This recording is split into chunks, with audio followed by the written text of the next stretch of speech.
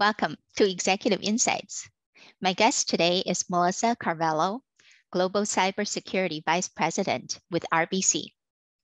In this episode, we discuss what's changed in the identity and access management industry, the evolution of digital identity services, and Melissa's vision for promoting growth through identity strategy. We look at her interesting career journey and what inspired Melissa to take on a leadership role with RBC a few years ago.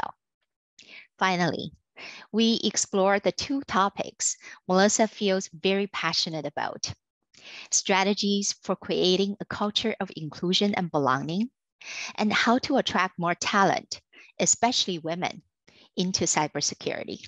Hi, Melissa. So great to see you and welcome to Executive Insights. Hi, Nasheen. This is really exciting. I know it's been a long time coming, so thank you for having me here today. You're very welcome. So, Melissa, you've been in the space of cybersecurity since the very early days of your career, pretty much straight out of the university, and you're specialized in identity and access management. What's changed in IAM over the years, and how do you see digital identity services continue to evolve?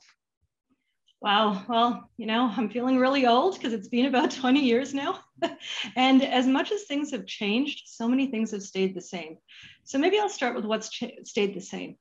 And if I look at it, it's all the foundational components of identity, things like authentication, logging in, access requests, directories where you store the data, privilege access. All the foundational components are necessary. As a rule of thumb, it still holds true that users get access to only what they need access to, or the concept of least privilege. And when you hear new terms today like zero trust, that's what underpins it, the concept of least privilege. Now, what has changed? Well, the attacks have become so much more sophisticated. The everyday average citizen, if I think about my dad 20 years ago, he would ask me what I did. Now he knows that user ID and passwords are bad. They're not acceptable. He asks me questions when he does banking, where we're storing the data, who has access to it. It's really become a differentiator with our customers. And if you combine the two of those things together, you think about all the new regulatory requirements, the reporting requirements of organizations, a lot has really changed. When I think about your question about evolution of identity and where the identity field is really going, I think back to the fact that identity over the years has always stayed somewhat constant, with identity being foundational to all our digital transformation. And I see it evolving into the real world situations. So many times people hear me talking about biometrics and the fact that it doesn't work for people of color, for example. Or if we take the recent pandemic vaccine passports and vaccine services, how many people rushed to put them into market, and yet it didn't work for people of different socioeconomic status? The reality about the evolution is that I believe identity services are here to stay for any digital solution or transformation. And we really need to leverage our diversity to adapt with the changing times, but to offer practical and secure solutions. Yeah, so well said. And I couldn't agree with you more. And I remember 15 years ago, you and I both worked at Sun Microsystems, and we both were sort of involved in the identity management space. Me, sort of, but you definitely. And you were on the services side, and I was on the marketing side. And what you said really rings true about the core value proposition of identity management, of cybersecurity, still rings very much true today. But it's really the sophistication of the environment, the proliferation of the technology, social media, and explosion of data, and the attacks and the adversaries are getting smarter and more sophisticated all the time. So speaking of Sun Microsystems, you've had a very interesting career journey. And I know at certain point you made a deliberate decision to go from an employee to a contractor. And that lasted for a period of 12 years. Then a few years ago, you got won over by RBC and decided to put your employee hat back on. What inspired these changes of directions? Wow. So the employee to contractor, well, that was the proverbial glass ceiling. One of the things that I was raised to believe when I graduated was you join an organization and you stay with that organization until the day you retire, just because it's what my parents did. And that's what they raised me to believe. I loved where I worked. But every year I would sit down, I think I was 28 at the time, put my goals forward, worked with management, put really high targets, get to the end of the year, exceeded those targets, and still I didn't get to the next level. And it was a stressful process. But when I looked at my peer group and people at a higher level, I felt that I was being held accountable to a higher standard than most. And that's something that I hear today when I talk to a number of women on their career journey. So it really hasn't changed. I think for me, the toughest thing I had to say to myself was, I believe in me. And that's so hard to do sometimes because you constantly have this self-doubt. When I finally put my hand up and said, looked in the mirror, I believe in me, then I had to work with my management team because I really didn't want to leave, to say, this is what I want, this is where I want to get to, otherwise I'm going to leave. And it took me a year. So it wasn't something I decided and I just changed. And I think part of my growth journey was realizing that there wasn't room for me in that role, in that organization, and to leave the organization. I was extremely fortunate or blessed because I was in an economic situation at the time that I could just take a leap and become a contractor. And then I was even more blessed to be surrounded by individuals. I think I met you in the journey of becoming the contractor, Nasheen, because I took away from each of the individuals along my journey. Now, from going to contractor employee, that was equally as difficult because for 12 years, I looked in the mirror every day and said, I believe in myself, I can do this. And so it was really hard to trust in another organization to go back to the time when you needed to rely on other people. RBC made that really easy. I love their work culture. They are a people-driven organization. They believe in people and client first. Now, I can't say all 100,000 people in the organization feel that every single day, but they gave me the opportunity to be the change I wanted to see. And so after 12 years of contracting, I proved that I could do it myself. But one of the things that RBC gave me the opportunity to do was the ability to make a difference, make an impact, and really to work with a team of diverse individuals so that I no longer went from being a single contributor to delivering as a team, which meant I could deliver a lot more. What you said about the frustrations with the glass ceiling is so profoundly true, and it truly resonated with me as well. And that's the whole reason why I decided to branch out and be an entrepreneur, because that way I can be my own boss and I can give myself promotions at any time I wanted. But speaking of RBC, you're driving identity strategies, promoting growth and improving operational efficiency. The operational efficiency piece is no brainer, but how do you promote growth through an identity strategy? So if we think of identity as the foundation for all our digital transformation, when you go from on-premise to cloud, from legacy to more modern solutions, then application teams have to think about what that identity solution is going to look like. And if application teams can abstract that and use reusable components, then they're able to focus on what they do best, which is knowing and understanding the application. I'll give you an example. Let's take the everyday banking app. Users need to log into that app. Application teams need to think about, are they going to have user ID and password? Are they going to put a stronger form of authentication? How users are going to log out?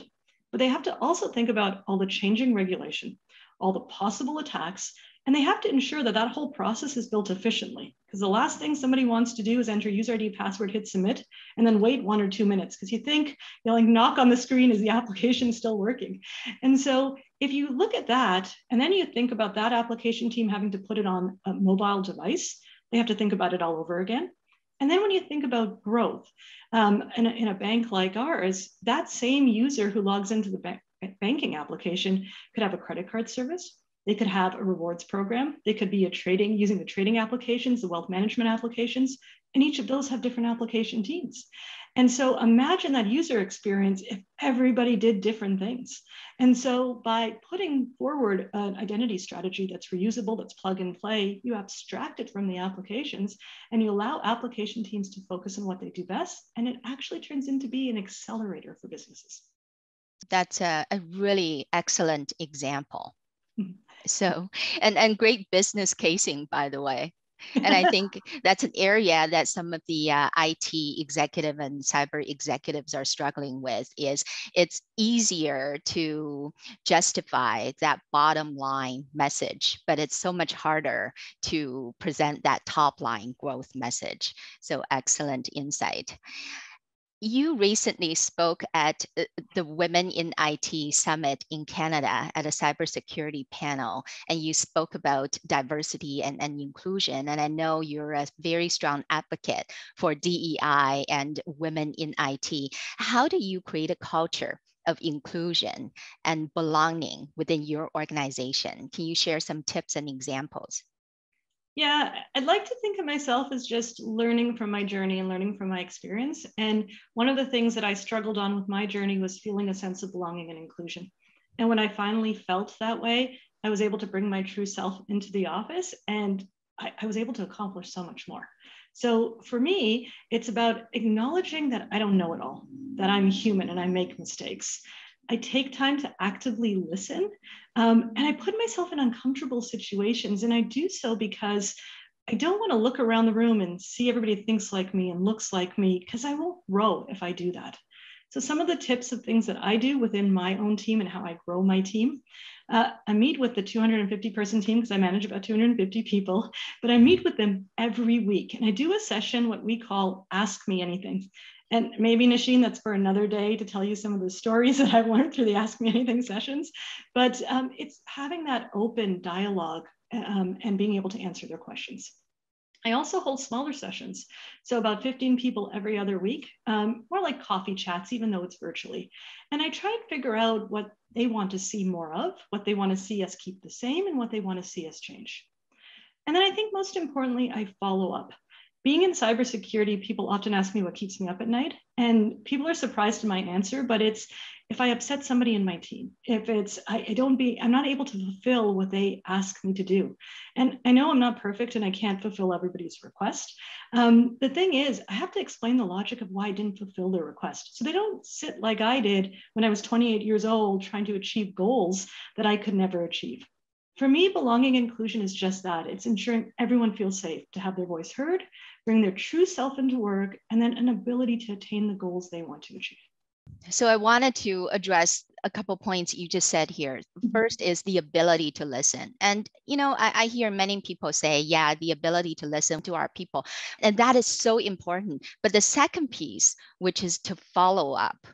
And I haven't heard that from many people. And I'm so glad you brought that piece up, because I think, to listen to somebody and to really act on what you heard is completely different. And I can, vouch for that, because every time you and I had a conversation, we talked about certain to-do items, and you always beat me with an email outlining, here's what I'm going to do. So kudos to you for truly practicing what you're preaching. And, I wanted to kind of close up this conversation on another popular topic, which is the shortage of talent in cyber, and especially women in cyber. How can organizations attract more women into this space? I really think it goes back to the previous question of belonging and inclusion. It's a bit of a vicious cycle, in my opinion. We say we want more women in cyber roles, and then we put job criteria forward that says you have to have this many years of education and this many years of experience.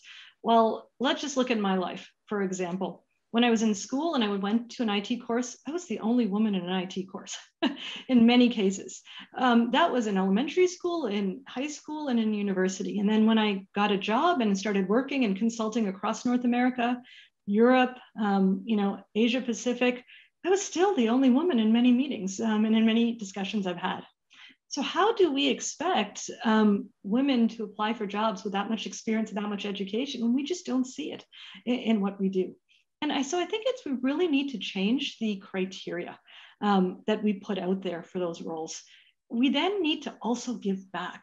So regardless of whether we suffer from imposter syndrome, doing sessions like these and talking about our journey is really important. Going back into the schools and teaching children at a younger age, demystifying what it's like to work in this space is important. And most importantly, we need to all accept that if we look at a good cyber team, they don't necessarily have that many years of experience and they have that many years of education. It's that they're able to take real world examples and stop vulnerabilities from happening in advance of them happening. If you look at my personal history, my goal was to be a high school teacher. I graduated from university as a high school teacher. I still pay my Ontario College of Teachers dues every year. yet I am a cybersecurity professional. Yeah. That is very insightful. I think, the point you made about going back to the grassroots and demystifying the perception of the industry, the field is so important, because oftentimes we send these wrong messages to young people and especially girls. And when they look at technology or cybersecurity field, they think about coding, but there's so many disciplines in the field of cybersecurity, all the way from operations to strategy to marketing. So I think that's the message that we really need to make a conscious effort to refine from a very early stage. So Melissa, this has been such an insightful and inspiring conversation. I wish we could just keep on talking for hours, and I know we could, but thank you so much once again for your time today. And thank you for having me here today. You've been watching another episode of Executive Insights by the IT Media Group. Thank you for tuning in. If you enjoyed this video, please check out other content on our YouTube channel, including CIO roundtable conversations and executive interviews. And don't forget to subscribe